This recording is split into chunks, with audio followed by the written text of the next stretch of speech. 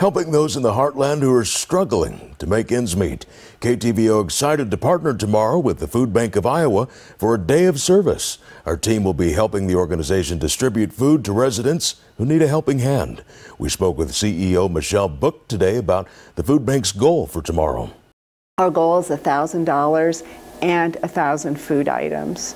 So we're encouraging people to come to Food Bank of Iowa, donate money. $10 will feed an Iowan for a week, or donate a food product, canned protein, vegetables, soups, or peanut butter and jelly. We'll be collecting food donations in Ottumwa at the Food Bank of Iowa from 11 a.m. to 3 p.m. tomorrow. Love to see you there.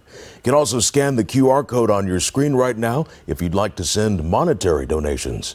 Now, if you're down in Missouri tomorrow, we'll also be collecting food donations in Kirksville, the pantry for Dare County, also from 7 a.m. to 11 a.m.